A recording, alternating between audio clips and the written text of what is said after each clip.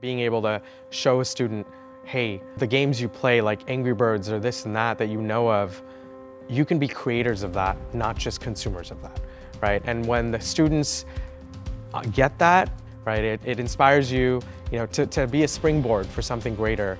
And that's really the thing that keeps me going. It's at the end of the day, it's the kids. So we've been partnering with Dreams for Schools for the past 6 years, and they work with us through their AppJam Plus program, which provides computer science programming to middle school students. What's really cool about Nathan is he gets schools. He came to us basically with a plug-and-play program that understands how schools work, and also it's not just about coding, it's about collaboration, communication, critical thinking, and creativity. Taking kids and giving them the excitement and enthusiasm for what they can do and what they don't even know is out there yet happens when you have partnerships like Dreams for School. It doesn't happen without that. From a parent perspective, I think that there are a lot of different after-school activities that kids can participate in. Tons of stuff for sports. There are very few things that are available for kids to participate in that are educational like this. And so we're so lucky to be able to do something like this. It's fun because it's my passion and I like doing things with technology.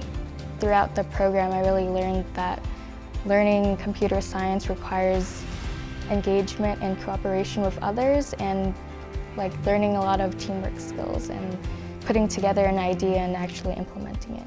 It's not just academic content over here and real world over here. It's marrying the two, which is really cool.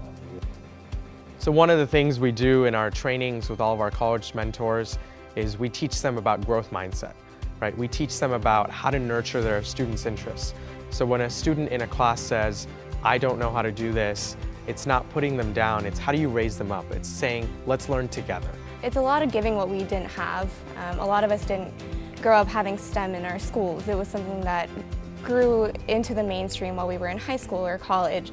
It's really rewarding seeing them just light up a little bit when they know what they're doing and learning something new. For programs like AppJam, I really hope that more kids can see what they're capable of in STEM and that they can keep doing these programs and inspire other students to go into STEM.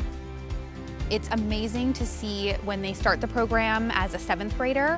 10 weeks later, they're done with the app, and it looks incredible, and they've learned so many skills. The amount that they've learned and the growth that they've shown is incredible. Right, when in our programs, we don't force them into, you have to be a programmer, right? So if we have students who are interested in art, well, they get to learn about why UI UX design is such an important piece in technology and software, and that could be something they go into.